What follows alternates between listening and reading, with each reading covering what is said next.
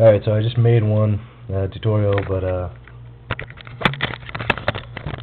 didn't really work too well. It's a little too long, so I'm going to redo this one. Alright guys, my name's Kryptonic, Aaron, however you want to do this. This is my first real set that I got. Jackknife. So we got a short hook, an S-rake, tension wrench. I'm going to do a little teaching now. Alright, let's get this going real quick. Like I said, it was a little too long last time, so let's try this again. Alright, first thing is the tension wrench. It's the most important part of lockpicking. It allows you to actually lockpick. It goes in the bottom of the keyway. Right, bottom of the keyway. There we go. So creates tension, creates the binding effect. Binding is where pins bind in the plug across the shear line. Allows you to pick. So determining which side to pick. First thing is alright, put it in whichever way feels quote unquote more squishy. This lock happens to pick both ways, but you'll feel it be a little more squishy, maybe not a hard stop. So I'm going to do this one real quick, like I said. So we'll start with the S-rake. Purpose of rakes, S-rake, there we go.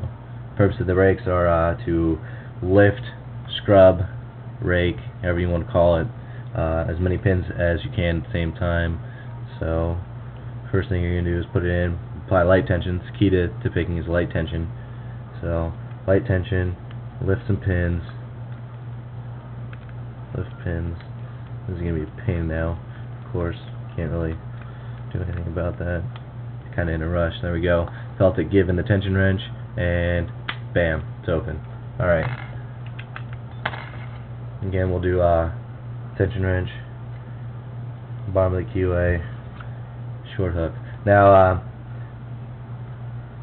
when you're single pin picking, you can feel the pin that's binding the most. That's the one you want to pick. It'll be a little harder to push up. So light tension again. I start with back to front, but each lock is different. There's no set order. It could be front to back. It could be back to front. It could be, you know, this pin, that pin, whatever. You know, it's no set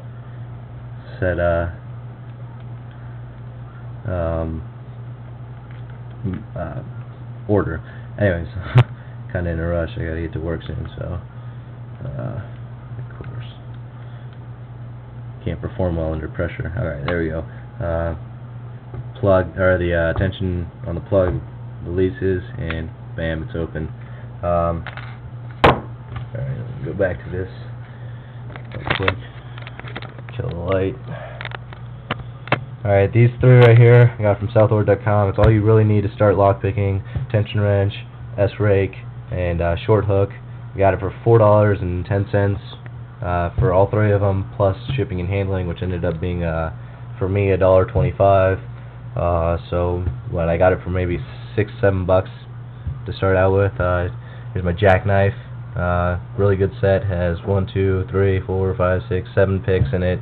One of them's a key extractor, 2 tension wrenches. It's compact, really lightweight, great tool.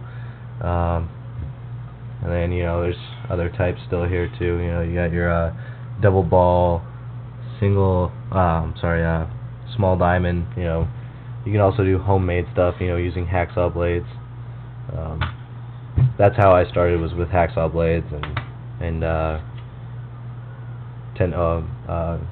pieces of the metal from windshield washer blades. But anyways, I'll go into a more in-depth tutorial later. Anyways, I'm signing out. Y'all have fun. Remember, not for legal purposes. Peace, y'all.